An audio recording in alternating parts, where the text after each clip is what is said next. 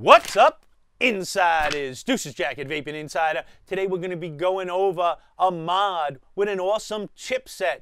We're talking about that DNA 250C. I'm talking about one of the mods that was in my top 10 mods of the year.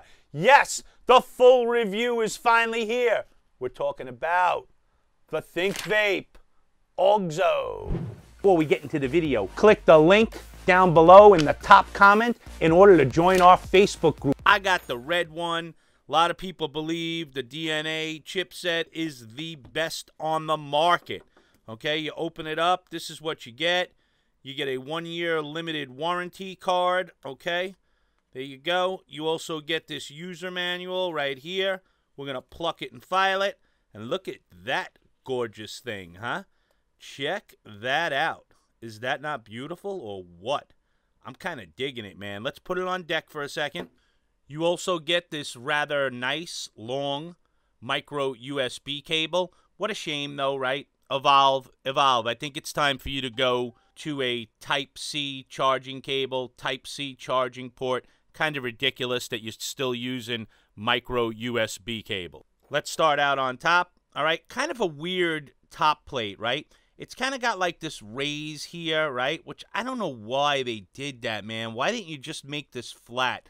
You got 4 screws holding the top plate in place. Gold-plated 510 that I would say has a stiff spring with a medium throw to it. Stainless steel threading around the inside. But I got to tell you, man, this top plate bothers me so much because almost anything you put on this looks like it gapped. Why not just make it flat, Thinkvape? I mean, come on, man. It's one of those cases where they're just trying to be too fancy. Come on, man. I mean, enough already.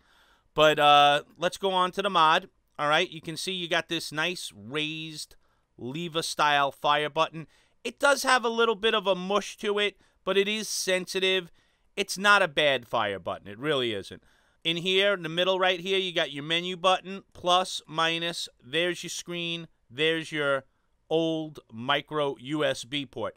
Now, what I really like about this mod is I like the different textures. You guys know I'm all about textures, right? They got like this screen part over here, right? They got some metal over here. You got some leather here with a little bit of Auxo branding. You got some more metal. By the way, the leather is just beautiful looking. You got some Thinkvape branding here with some red-on-red stitching. I like that. I just like the different textures when you feel it, right? You feel the metal, then the leather, then the metal again. Just a really nice job as far as the texture and the look of this goes. It's got a little bit more of an industrial look than, say, something like the Centaurus, which is a very similar mod with the exact same chipset, all right? So that's why I really do dig the looks of this. And I know some people didn't like the looks of the Centaurus, so if you didn't, this is a viable option. Did you catch that? Did you see that? Spring-loaded door. Definitely digging that. Okay? Some type of serialization, I'm guessing. All right? The battery indicator markings, negative, positive, black on black. Bad job. Gold-plated battery contacts right here, okay? If you look down the tubes, you can see a plus and minus in red and blue. And in the middle of that plus and minus sign, the negative and positive sign, is a gold-plated, spring-loaded battery contact, all right? So let's pop some batteries in here. Positive side up by the door. Negative side up towards the end. Boom. Nice battery door. It don't pop open. I put this thing down on the desk card. No issues. I've been using this thing for a long time now, and no issues whatsoever. You see Auxo 250C branding on the bottom, okay? 5 clicks. There's your front screen right there, okay? It says Thinkvape Auxo. 5 clicks to unlock it. They got a little preloaded color screen there, okay? Let's go over the screen real quick. There's your resistance, your battery meter, your battery percentage, your mode, your wattage, your settings. Now, I've gone through this menu system a million times, right? See watts highlighted. Once it's highlighted, you can scroll up or down. Whatever you land the highlight on, hit the menu button. Now you can scroll through the different menu systems. Canthal, replay, stainless steel 430, stainless steel 316, titanium, nickel, watt boost, and back to watts. You want to stay on watts? Hit the menu button. Scroll down to the wattage, hit the menu button. Now it goes up in 0.15 watt increments. Okay, we're going to scroll it all the way up to 200 watts. Okay, it does not round robin. You want to go back down, you got to go back down that way. We'll put it back to 68 watts. Hit the menu button again. Go down to the settings. Now you can go into your atomizer, your puff info, your diagnostics, your system, and back. Very, very simple, very straightforward menu system. Very, very customizable as per eScribe, their proprietary software. You can go in there, change all the settings, change all the boosts. There's a whole bunch of stuff you can do via eScribe if you want to do so. It's not a problem. You can change the colors, you can change the screen, you can change almost anything and everything on this chipset via eScribe. So that's a nice job. Yeah, man. I mean, it's just a nice looking mod. It's got a nice hefty industrial look to it. Now, I thought the best thing to compare it to would be the Lost Vape Centaurus. This has also got a lot of miles on it, as you can tell by the leather. All right. This leather hasn't gotten darker like the Centaurus leather did. The Centaurus leather used to be much thinner. This leather seems much more durable. I've used this almost as much as I've used this, and the leather has held up, man. It just looks really nice. So that's definitely a pro. But you can see it's maybe slightly shorter, right? Definitely feels a bit wider in the hand, okay?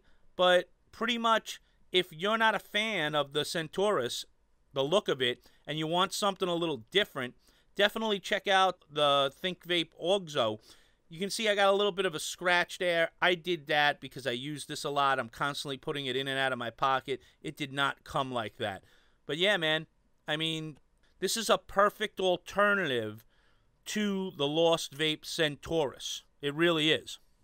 Now, as far as what atomizers will fit on there, here's my gunmetal mongrel on there, which, not for nothing, I think looks kind of badass on there. I really do. But you see what I'm talking about here? You see? See that little gap, right? And then they did this edge right here. So, yeah, the mongrel is 25, but it still kind of hangs over the side. And that popped up top plate makes it look even worse. You understand what I'm saying? Like, why didn't you just flatten this thing down here, Thinkvape? It's really, I don't know why they did that. I really don't. But you see, it looks like you got a gap there, right? Even though you really don't, because it's sitting flush on the slightly raised top plate. But yeah, 25s are probably going to be it. You know what I mean? As you can see, you know, the bevel doesn't help either. If they wouldn't have beveled out that, you probably could have gotten 28s on it. But, you know, there's no doubt about it. The mongrel looks kind of sexy on there. It really does. All right, insiders, let's get into those cons and pros. We're going to start off with cons as usual. I only got two. I only got two cons, okay? First con has to do with the mod. That funky top plate that I showed you in the down low, it makes almost everything look like it's gapping, okay? I don't know why Thinkvape did that. Why didn't you make a flat top plate? It's a ridiculously stupid move. I hate when companies do that kind of stuff, man. Stop trying to be fancy, bro. Just make the thing flat on top. I don't want to see no gappage. And the other con is for Evolve. It's time for Evolve to evolve. Evolve, you got to start putting Type-C charging ports on your chipsets. These micro USB charging ports are just ridiculous. But that's it on the cons. Let's move on to the pros. We got plenty of pros on this one. Like I said, this made my top 10 videos, so we got pros. First pro is going to be really nice build quality. Build quality on this is nice, looks nice. They did a good job on it. I like the different textures, right? I like the way you go from the metal to the leather, back to metal again. I like the cuts in it. I like the roughness you get when you put it in your hand. I'm big on textures when it comes to mods. I like different textures, and I'll tell you what, this one is fantastic in that category. That spring-loaded battery door, that switchblade action, baby, love it. It's good looking, right? It's a good looking alternative to something like, say, the Lost Vape Centaurus, right? or even the new Thelema 250C, right? Maybe that look is not your jam. Maybe you like this more semi-industrial look. I like the look of it. I think they did a bang-up job on it. It's a pro. I already said it, right? DNA 250C. Enough said. Some people think it's the best chipset on the market. Fully customizable via eScribe. You can load all your own themes. You can, tinker with it any way you want as far as preheat punch and stuff like that. It's an awesome chipset. No doubt about it. It's a pro that Thinkvape is using a DNA 250C in this mod. I like the setup by Thinkvape, right? They set up a really nice color screen. I like the materials that they use on the screen. I like when companies add their own little touch to the screen when we're talking about DNAs. Thinkvape did a nice job with that, man. Kudos to you. It's a pro. Let's get into that 5-star rating system. First category is going to be the looks. I already touched on that, right? It's got that semi-industrial type of look, right?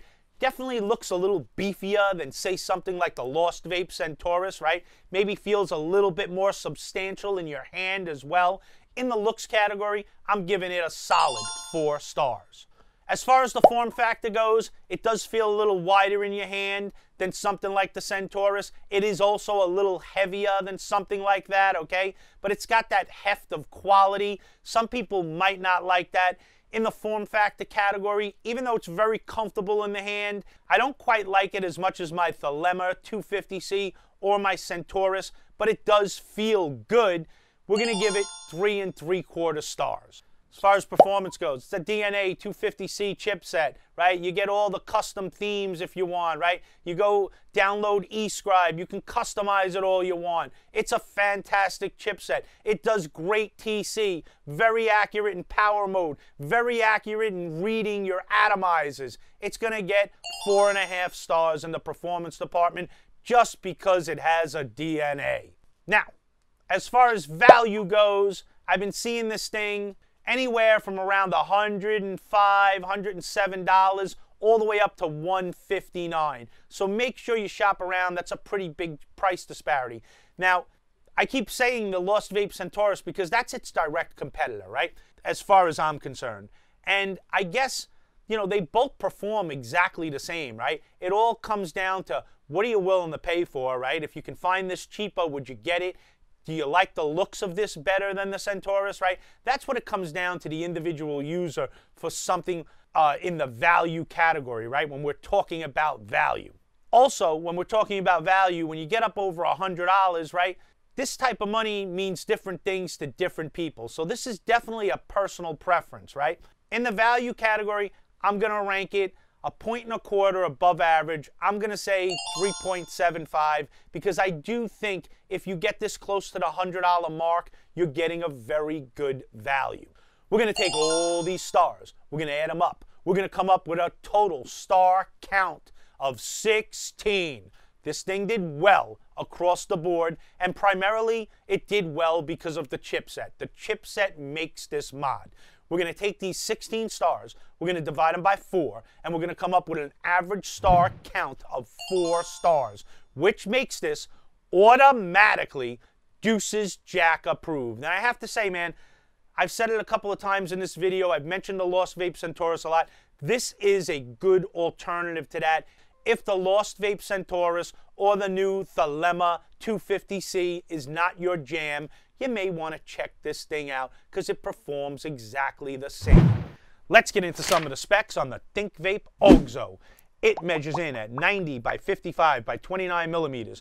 It weighs in at 190 grams. It has a 0.96-inch color TFT display. It will fire down to 0.08 ohms, and it's a dual 18650 mod capable of 200 watts. It is primarily made out of zinc alloy and leather. It's available in black, blue, red, brown, and carbon. Don't forget, insiders, we got a great community over on Facebook called Vaping Insider Community. Bunch of knowledgeable people there. Very newbie friendly. We're all like family there. All we do is talk about vaping. I'm there 24/7. I would love to see you there as well. And that's it, insiders. That's all I got for you guys today. You keep living that vape life. We're out of here. Deuces.